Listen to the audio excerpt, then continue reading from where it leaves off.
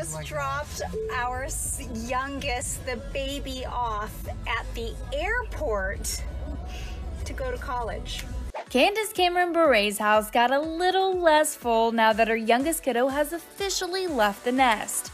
The actress took to Instagram to share that her son, Maxim, left home to start his freshman year of college, and it's given her all the feels. Quote, college bound. I'm so excited for him, although as his mama and him being the baby, I'm so sad.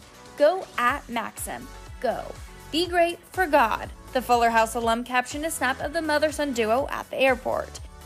But after dropping her 19-year-old son off, she shared her real feelings about the momentous occasion on her Instagram story, even if her husband Val wasn't feeling the same way.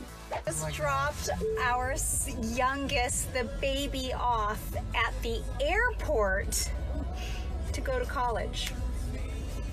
And I'm very sad that I didn't get to go to take him to college. I had to just drop him off at LAX, and I'm getting no sympathy from someone. That's what's wrong with America. That's what's wrong with America? We're raising soft kids. He said they have to grow up. They do. Candace, who also shares 23-year-old daughter Natasha and 21-year-old son Lev with her hubby of 25 years, later told her fans that her youngest was doing just fine at college. But the proud mama sure is keeping busy. Her latest Aurora Tea Garden film debuted on Hallmark Channel on the same day, and she recently told Access Daily all about it. This new Tea Garden mystery, though, you have to be loving this series. I do love it. It's so much fun. This is our 18th movie. Can you believe it? 6 years we've been doing the mystery series.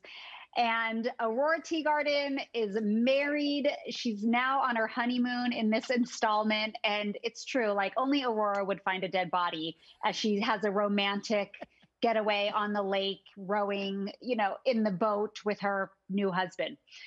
It's a lot of fun, lots of twists and turns, lots of suspects. And again, watch these movies with your family. They're totally family friendly. You can watch them with your kids and everything. They're just good mysteries. I love it. Honeymoon, honey murder.